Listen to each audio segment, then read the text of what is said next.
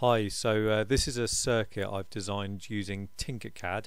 It's my first time using Tinkercad, and I find it pretty easy to use, to be honest. You just drag the components across from this menu here, and then you can just wire them between. It's really intuitive, simple to use, and I recommend anyone just having a go, to be honest, to learn how to use it.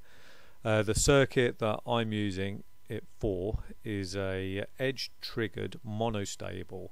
So it's basically a timing circuit that when you press the button, the output goes high for a predefined set of time, and then it goes low.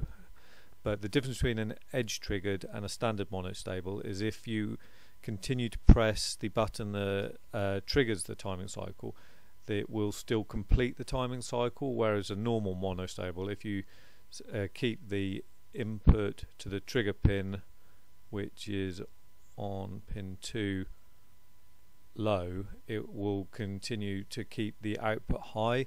So the edge triggered is a slight modification on that. So using this capacitor here, and this resistor here, means that even after the timing cycle is complete, if you have the button pressed, the pin 2 will go high again and complete the cycle, even if you're pressing the button. Other than that, it's a standard timing circuit with this potentiometer and capacitor actually determining the period that the output stays high. So you change this wiper here to, more resistance means the longer the timing cycle, and less resistance means the shorter the timing cycle. I'll do a simulation. So if I do start simulation, and then I'm going to set this potentiometer somewhere into the middle, and then if I press the button, you'll see the LED here go high, and these two motors will turn. The motors are driven through these MOSFETs, because the 555, although it can actually provide quite a lot of current, wouldn't provide enough current for these motors. In my actual circuit, I'll be using solenoids. If you look, the ground is connected through a high value resistor here to the gate pin, and that makes it sure it sends it properly low when the pin goes low. So if I just simulate it, so if I press the button once, you'll see this LED's gone high, the motors are turning, and it stops.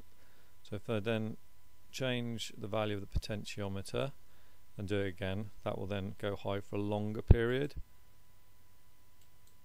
So if you look, that's going high for a much longer period and then stop. I'm going to put it back to a short period, so I'll take it round to here, press the button, so it's a short period on. Now if I hold the button, it still completes the timing cycle, and that's the difference between an edge triggered monostable and a standard monostable. Another advantage of using Tinkercad, I found out, is that it automatically generates your schematic view, which is fantastic, and also a bill of materials, a BOM. So when you're doing projects, once you've designed it, you can present it, or you've got a bill of materials where you know that you can share with other people. So it's a great tool for working with other people or just presenting your project. I hope you found this informative. Like I say, it's part of a larger project, and I recommend giving Tinkercad a go. Thanks for watching.